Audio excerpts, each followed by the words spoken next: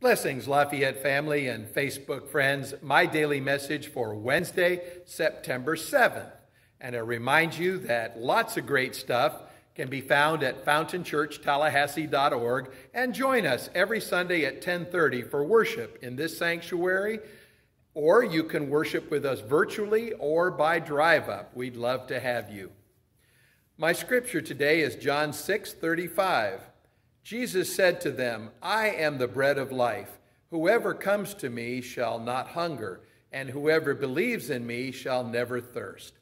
This is the word of the Lord.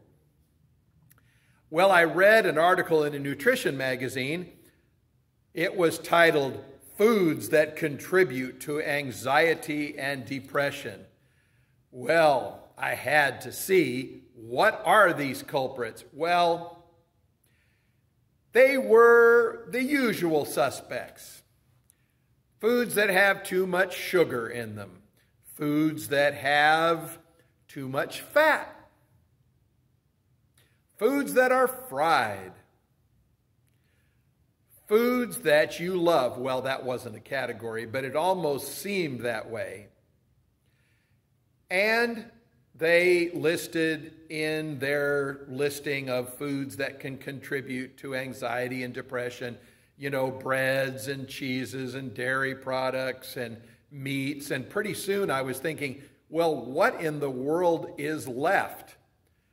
Oh, and then came the horrific moment. The number one thing to avoid if you don't want to have anxiety or be depressed: carbonated, sugary beverages. Horrors! Certainly they can't mean Dr. Pepper. Well, I don't think this article really broke any new ground for any of us. I don't know how strong the link is between any of these and anxiety and depression, because I don't really have too much of either, and I think I probably indulge in all the things on their list a little more often than I should. But it reminds us that we should pay attention to our health. And it also reminds us that we already know what we should be doing to take care of our health.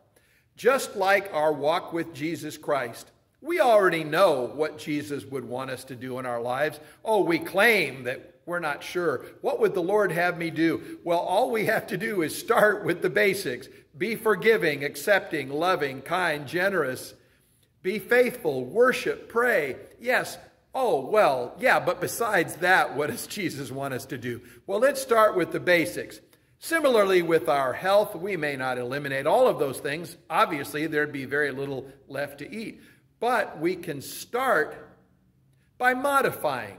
And we already know how to do it. We know what to do.